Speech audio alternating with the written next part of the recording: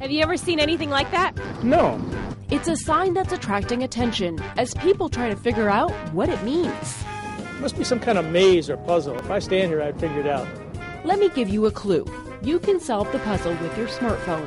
Ah, all right, okay. Now it makes sense. Welcome to the world of quick response technology, better known as QR codes. It's a barcode that contains information left to right and top to bottom as well, so it's a two-dimensional barcode. When you scan the code with your smartphone, you get a quick response.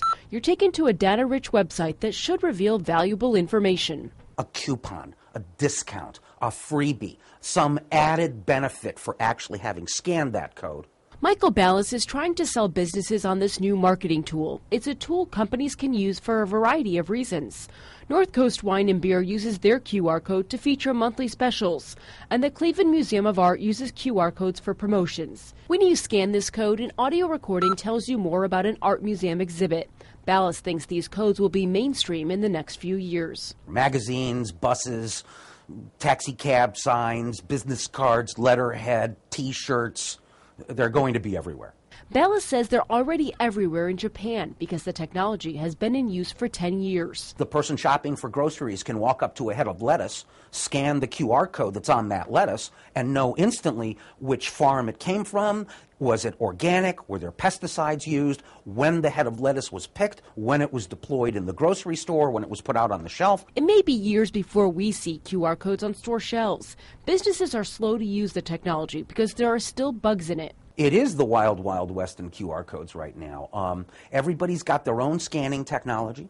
Everybody's got their own QR code generating technology. For example, Ballas scanned this QR code with no problem. But I wasn't as lucky. After Ballas made a few tweaks to the code, Got it. My phone accepted it. Businesses want a 0% failure rate, but it's just not happening yet.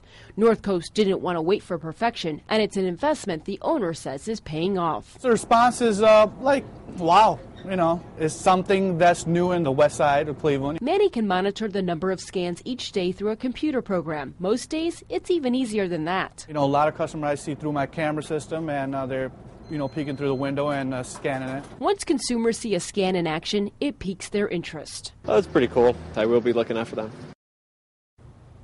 The Downtown Cleveland Alliance hopes to have these QR codes in restaurants and businesses throughout downtown by mid-March. If you see one at a restaurant, you can see the menu right on your phone, or you can cash in on a discount.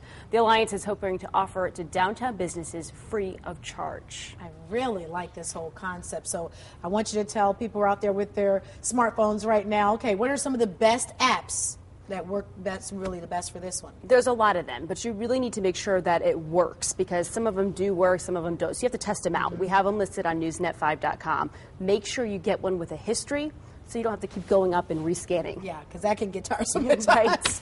All right, it's time to put you to work now. You have all the information. It's time for you to crack the code. Grab your smartphone, and we want you to head to newsnet5.com. On the home page in the top story section, look for the headline with QR code in it. Click on the link, and that will take you to not one, but two quick response codes. Wave your smartphone over the code and see what's behind it. If for some reason it doesn't work, just print the page, and let me tell you, you'll be glad that you did. I'm going to say it again. You'll be glad that you did.